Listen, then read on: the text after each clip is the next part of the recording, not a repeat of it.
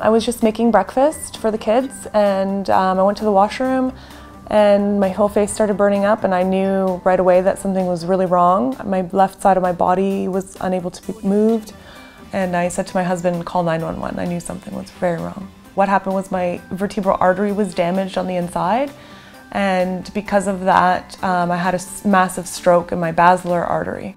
For acute stroke therapy, you can't manage a patient without being able to see their CT scan. What an ENITS has enabled us to do is to be able to look at the scans in real time, and with video conferencing to actually see the patient and discuss the situation with the local physician, we can make a decision to treat the patient right in their local emergency department and make a decision whether the patient is eligible for the clot busting therapy TPA.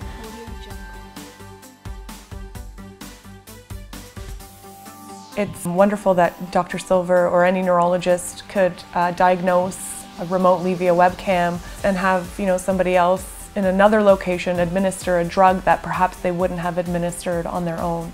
The sooner we begin therapy and we restore the blood flow to the area of the brain that's in trouble, the more likely we are to succeed. We have situations where we can completely reverse a stroke in process, and that can only be accomplished in remote areas in our province through Telestroke and the use of video conferencing and reviewing images through the ENITS system. So had Dr. Silver not been able to diagnose me remotely, I would have probably been left with major permanent deficits. Because I received the TPA when I did, I was able to pretty immediately go back to living a normal life, getting back to my job, getting back to my family.